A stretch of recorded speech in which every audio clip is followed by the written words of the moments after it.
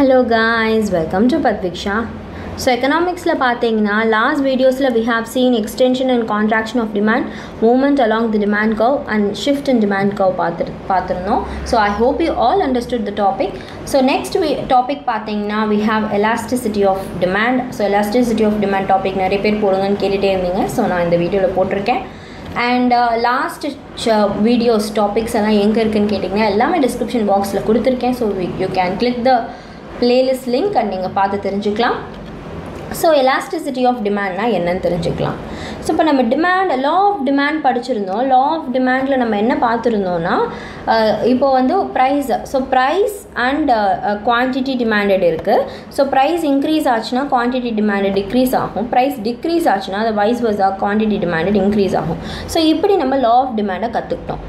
இப்போ இந்த law of demand வந்து ஒரு சில விஷயத்துக்கு exceptional demand curve பார்த்துருந்தோம். ஸோ ஒரு சில ப்ராடக்ட்ஸ்க்கெல்லாம் நம்மளுக்கு law of demand வந்து applicable ஆகாது அப்படிங்கிறத நம்ம பார்த்துருந்தோம். ஸோ அப்போ எந்தெந்த பொருள் என்னென்ன மாதிரி பொருளுக்கு நேச்சர் ஆஃப் ப்ராடக்ட்ஸ் என்னென்ன மாதிரி நேச்சர் ஆஃப் பொருளுக்கு கமாடிட்டிஸ்க்கு டிமாண்ட் எப்படி இருக்கும் அப்படிங்கிறது பார்க்கறது தான் elasticity of demand. So the law of demand explains the direction of a change in demand due to the change in the price. It fails to explain the rate of change in demand due to a given change in price. Elasticity of demand explains the rate of change in quantity demanded due to a given change in price. So இப்போ நம்ம law of demand பார்த்தீங்கன்னா இப்போ price மாறுச்சு. So price இப்போ எனக்கு மாறுச்சுன்னா எனக்கு quantity டிமாண்டும் change ஆகும். Price increase ஆச்சுன்னா குவான்டிட்டி டிமாண்டும் டிக்ரீஸ் ஆகுங்கிற விஷயம் மட்டும்தான் நம்மளுக்கு தெரியும். எவ்வளோ பர்சன்டேஜ் ஆஃப் ப்ரைஸ் மாறிச்சுன்னா எவ்வளோ percentage of quantity demanded change ஆகும் அப்படிங்கிற எந்த இன்ஃபர்மேஷன்ஸுமே லா ஆஃப் டிமாண்ட் நம்மளுக்கு கொடுக்கல. ஆனால் இங்கே பார்த்தீங்கன்னா இந்த எலாஸ்டிசிட்டி ஆஃப் டிமாண்ட் தான் வந்து நம்மளுக்கு ரேட் ஆஃப் சேஞ்ச். ஸோ எவ்வளோ ரேட் ஆஃப் சேஞ்ச் இருந்திருக்கு demand மாறுறதுனால quantity demanded மாறுறதுனால and price மாறுறதுனால அப்படிங்கிறது தான் பார்க்க போகிறோம். So elasticity of demand is therefore a technical term used by the economists to describe the degree of responsiveness of the quantity demand for a commodity to change in its price, to a change in its price. So எவ்வளோ response இருக்குது, இப்போ எவ்வளோ price மாறுறதுனால எனக்கு demand quantity demanded மாறுது, இல்லை எவ்வளோ quantity demanded எனக்கு மாறுறதுனால price மாறுது. இப்போ ப்ரைஸ் இன்க்ரீஸ் ஆச்சு, இவ்வளோ ப்ரைஸ் இன்க்ரீஸ் ஆச்சுன்னா இவ்வளோ குவான்டிட்டி டிமாண்டட் ரெஸ்பான்ஸ் கொடுத்துருக்கு. ஸோ டிகிரி ஆஃப் ரெஸ்பான்சிவ்னஸ்னால் எவ்வளோ பர்சன்டேஜுக்கு இப்போ நம்ம வந்து மார்க் ஸோ மார்க்ஸ் எல்லாம் பார்ப்போம் இல்லையா. ஸோ 10th ஸ்டாண்டர்டில் நம்ம வந்து ஆஃபர்லியில் குவார்ட்டர்லியில் இந்த மார்க் எடுத்திருப்போம். அந்த மார்க்லேருந்து நம்ம நல்லா படிச்சிருக்கோம் அப்படின்னா ஆஃபர்லியில் இன்னும் கொஞ்சம் எக்ஸ்ட்ரா மார்க்ஸ் வாங்கியிருப்போம். ஸோ அந்த டிஃப்ரென்ஷியேஷன்ஸ் நம்ம பார்ப்போம் இல்லையா. எவ்வளோ நம்ம நல்லா படித்ததுனால நம்மளுக்கு என்ன ரெஸ்பான்ஸ் கிடச்சிருக்கு, ஸோ அந்த ரெஸ்பான்ஸ் நம்ம ரிசல்ட்டில் பார்ப்போம். அதே மாதிரி தான் எவ்வளோ ரெஸ்பான்ஸ் இருக்குது, நம்ம ப்ரைஸ் மாறுறதுனால எனக்கு டிமாண்ட் எவ்வளோ மாறும் அப்படிங்கிறத பார்க்கறது தான் எலாஸ்டிசிட்டி ஆஃப் டிமாண்ட். ஸோ இது வந்து ஸ்டானியர் அண்ட் ஹார்ஜ் தான் கொடுத்துருக்காங்க.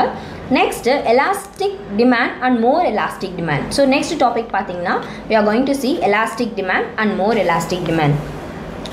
Demand for a commodity is said to be elastic when the quantity demanded increases by a large amount due to a little fall in the price and decreases by a large amount due to a little rise in the price. To be more scientific, elastic demand is called as more elastic demand. So elastic demand na enna, elastic na நம்ம என்ன பார்த்தோம்னா எந்த change வரதுனால இப்போ elastic rubber band இருக்கு இல்லையா, நம்ம எவ்வளோ இழுக்க அந்த ரப்பர் பேண்ட் இழுத்துட்டே இருக்கும். ஸோ ஒன்ஸ் நம்ம அதை விட்டோம்னா இட் வில் ஷ்ரிங்க். ஸோ அந்த மாதிரி டிமாண்டுக்கான எலாஸ்டிக் என்ன அப்படின்னு பார்க்கும்போது எலாஸ்டிக்னா என்னென்னா ஒரு குவான்டிட்டி டிமாண்டட் இன்க்ரீஸ் ஆச்சு large அமௌண்ட்டுக்குனா, so quantity demanded large அமௌண்ட்டுக்கு இன்க்ரீஸ் ஆச்சுன்னா கண்டிப்பாக ஃபால் இன் ப்ரைஸ் இருந்திருக்கு. ஏன்னா கம்மியான அந்த பொருளுக்கான ப்ரைஸ் கம்மியாச்சுன்னா தான் அந்த பொருளை ஜாஸ்தியாக நான் வாங்குவேன். ஸோ நிறைய யூனிட்ஸ் நான் வந்து பணம் போட்டு வாங்க முடியும். ஏன்னா எனக்கு வந்து ஒரு ப்ராடக்டோட ப்ரைஸ் வந்து 50 rupees இருக்குது. அதுவே அந்த ப்ராடக்டோட ப்ரைஸ் 50 rupees, ஆனால் 5 ப்ராடக்ட் வாங்கும்போது எனக்கு அது 50 rupees தான் அப்படின்னு சொல்லும்போது எவ்வளோ சேஞ்சஸ் இருக்குது. ஒரு ப்ராடக்ட் 50 rupees, ஆனால் 5 ப்ராடக்ட் வாங்கினா 50 rupees சொல்கிறதுல அப்போ பணம் குறைஞ்சிருக்கு அப்படிங்கிறது தான் அர்த்தம். ஸோ அப்போ அந்த விஷயத்தை அந்த டைம் அப்போது நம்ம எக்ஸ்ட்ராவாக வாங்குவோம் இல்லையா, அதுதான் எலாஸ்டிக். எந்த விஷயத்துக்கு நம்ம எலாஸ்டிக் சொல்லுவோம். ஸோ இந்த மாதிரி சொல்லும்போது இதை நம்ம சயின்டிஃபிக்காக எலாஸ்டிக் டிமாண்ட் சொல்லுவோம், இல்லைனா நம்ம மோர் எலாஸ்டிக் டிமாண்ட் அப்படின்னு சொல்லுவோம். So we have seen elasticity of demand and அதோட definition பார்த்துருக்கோம், and elastic demand and more elastic demand என்னன்னு பார்த்துருந்தோம். நெக்ஸ்ட் டாபிக் பார்த்தீங்கன்னா we have types of elastics. ரொம்ப ரொம்ப ரொம்ப இம்பார்ட்டண்ட் டாபிக், ரொம்ப நல்லா இன்ட்ரெஸ்டிங்காகவும் இருக்குது அந்த டாபிக். ஸோ இந்த டாபிக்ஸ்லாம் நான் நெக்ஸ்ட் வீடியோஸில் போஸ்ட் பண்ணுறேன். Until then, bye.